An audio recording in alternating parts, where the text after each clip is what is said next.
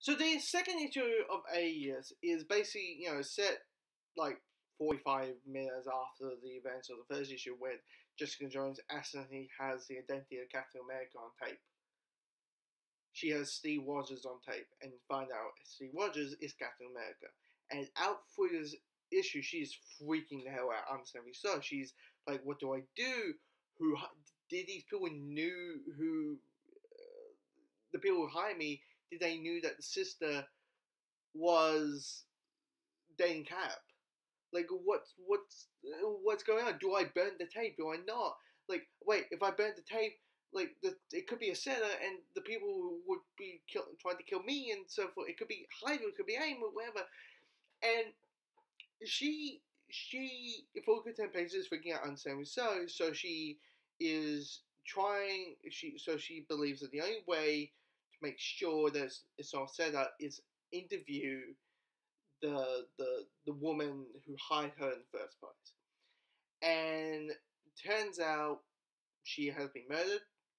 The sister has been murdered, and the cops are at this point of saying like, "Hey, you were there at the crime scene, with the crowd. You please come with the station with us." That's basically the issue, and this issue is another great issue. This issue basically gives you the sense of intensity, the sense of worriness that, and understandably so, that you feel worried as Sam Jessica is. You believe like Jess, you just accidentally got Captain fucking America. As you said, it ain't Ross, it ain't Spider-Woman, it's Captain fucking America.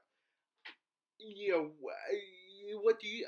I don't know what I would do. So just whatever you do in that situation, yeah. Okay, you want to make sure that okay, this is the smartest move that you have moved. But you feel that intensity, that feel of worriness that comes with it, and it just makes the issue so rich, and it makes the story so rich. Something so simple of accidentally acquiring a superhero having a one night stand, and it's the all American hero. That simple story can do a hell of interesting things, and so far it is.